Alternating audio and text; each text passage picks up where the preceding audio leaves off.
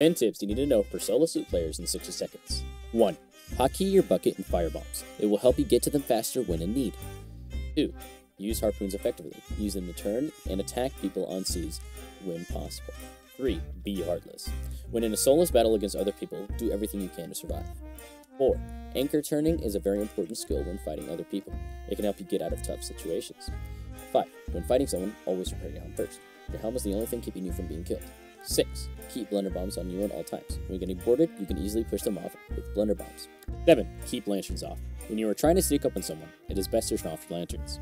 8. Do not be afraid of running when you need to. No matter what others say, if you need to repair, you need to repair. 9. Constantly watch your surroundings. You never know when you could be ambushed. 10. Don't use your anchor. Your anchor is a common death trap, unless you are anchor turning. I hope these helped. See you on the seas.